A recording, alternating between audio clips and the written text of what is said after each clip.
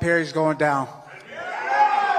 Okay, you're making up dreams. You got big ideas over there, but we're gonna see. I got dreams that come to life. We're gonna see when we toe that line. I got dreams that come to life, baby. And I'm after that bag. You know what I'm saying? You can't get it.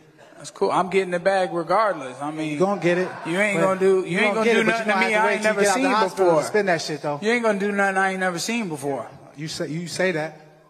Who you got to image me?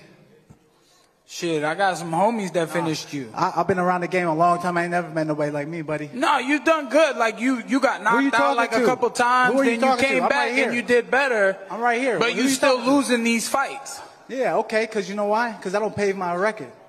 I fight. Come on, man. I fought 15 people in 5 years in the UFC, and they was all in the top 15. Hey, you got a manager. I gave it my all. I never had a manager.